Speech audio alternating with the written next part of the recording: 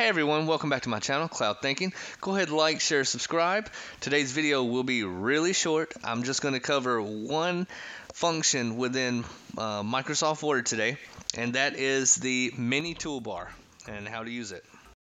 So what the mini toolbar is gives you some direct options to modify text as you need to. So let's go ahead and add some text here.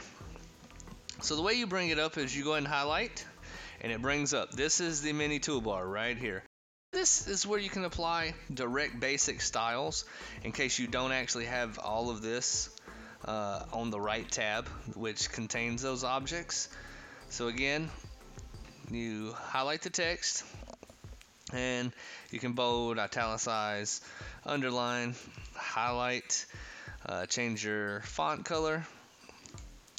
And if it's a bullet point, you can go in and start applying bullet styles, or you can define a new bullet style. You can add number sequence or alphabetical order, and you can add custom styles. So if you want to go through and change, and you can create a style, clear formatting, apply styles. This one we'll call it heading. As you can see, the text changed.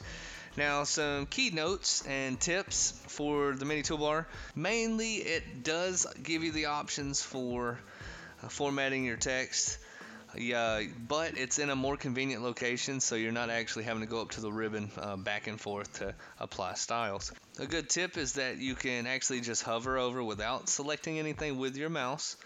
You can hover over and see what the function of each of the buttons is. Go on to your next text. Alright, thank you guys. As again, I said it was going to be a short video, and it was. Go ahead, like, share, subscribe. I hope that you enjoyed this one, and look out for more tips and tricks. Thank you. Have a good night.